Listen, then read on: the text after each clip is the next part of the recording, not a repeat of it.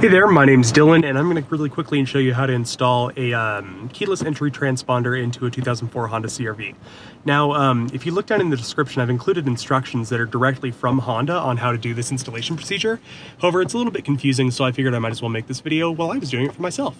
You can get the parts, including the keyless transponder and, the transponder and the two keyless fobs for fairly cheap off of eBay. I got it from a shop here in Boulder, Colorado for around, I think, $100 or so. But it's definitely worth the money because it's such an easy install. So, first of all, I'm going to show you guys how to do the install of the little transponder that you actually have to wire to the vehicle harness. But no worries, it's really easy. One second. Alrighty, so ignoring the fact that it's now daytime, first things first, you'll want to disconnect the negative battery terminal from your battery. So you'll need a 10mm metric socket and probably some electrical tape to go ahead and disconnect that. I'll go ahead and do that and be right back. Alrighty, with that disconnected, I always recommend that you tape it or something up here so that there's no chance that the electrical terminal can fall and somehow hit the negative terminal on the battery, because that would be bad. Also, as a pro tip, if your hood stay doesn't stay in your car,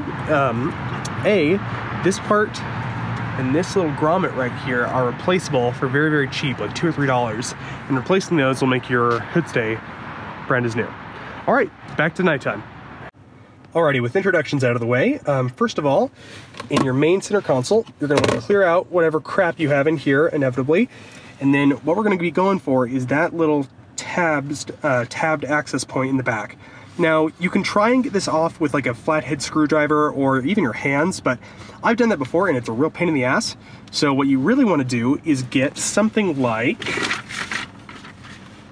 a paint can opener. This is really, really useful because it's kind of like a tabbed way to get in those little indentations and pull it free. So I'll go ahead and do that. One second.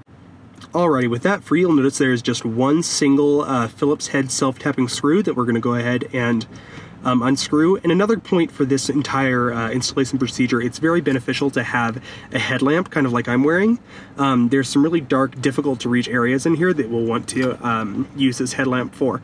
So I'll go ahead and take out the screw, one sec. Alrighty, now with that guy removed, and a note for that, do be careful when you're taking out that screw, because it's really easy to drop it into one of these holes, and getting that back would be an absolute nightmare.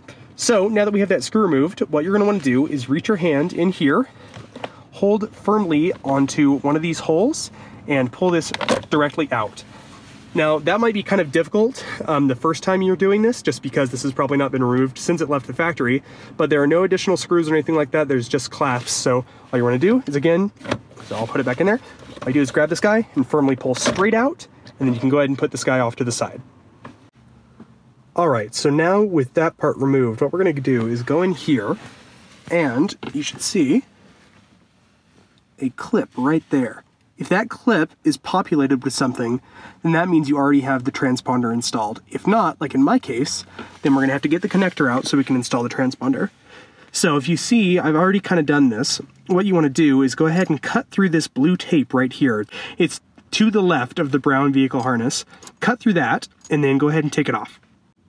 Alright, so once that tape is removed, you notice that this cable, the cable directly to the left of the main vehicle harness, this guy right here, that's the cable you want to get out. And you'll notice when you're taking off the blue tape, it is connected to that green little connector right back there. Where the wire goes into that green connector is very delicate, so be very careful when you're taking this off. But what we want to do is get that cable, route it through this area where the main vehicle harness connects to like this brown connector. We want to route it through this area and out so we can access it better.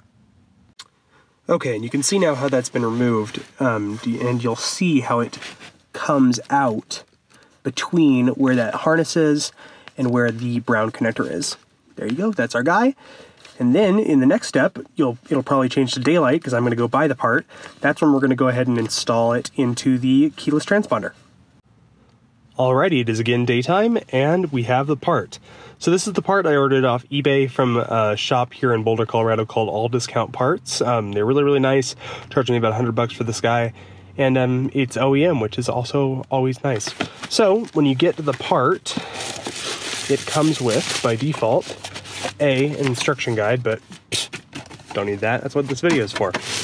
Then you get two of the actual fobs, and most importantly, I suppose, the transponder.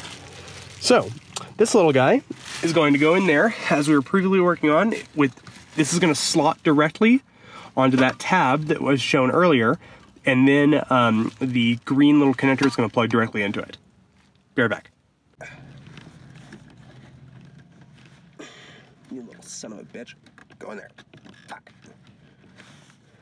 Oh, you little bastard. Aha! You fuck. Aha! The good click. Well, that was difficult. But now, with the transponder installed and that little green clip all the way plugged in, we are ready to reconnect the battery cable and hopefully everything works. Haha, she still turns on. Progress. So, according to the Honda documentation, it is first important to reset the driver's auto window feature for whatever reason. So what you want to do is press the auto button down, all the way down. Give it a minute. Put it all the way up. Hold it there for a couple seconds. And now, Bub's your uncle. Works perfect. Additionally, there's a reset procedure that we're going to have to go through, and forgive me, I'm going to have to look up what the hell it is. So, we need to make sure all electrical items are turned off. Okay. Start the engine and hold the engine speed at 3,000 revolutions per minute until the radiator fan comes on. And then we're going to let the engine idle for about 5 minutes with the throttle fully closed and with all electrical items off. I'll do that. Alrighty, and with that done, the system is now working fine. So if I press lock, door locks, unlock, unlock, unlock. Perfect. And that also works, but you know, don't want to do that right now.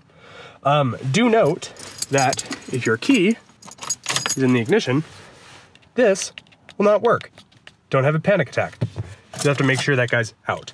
Additionally, your remote should come pre-programmed from the factory to work with that transmitter we installed. However, if it doesn't, there is instructions in the guide that very clearly go over how to program this guy to your transponder. Alrighty, that's about it. If you have any questions, leave a comment in the comments. Thanks. Bye.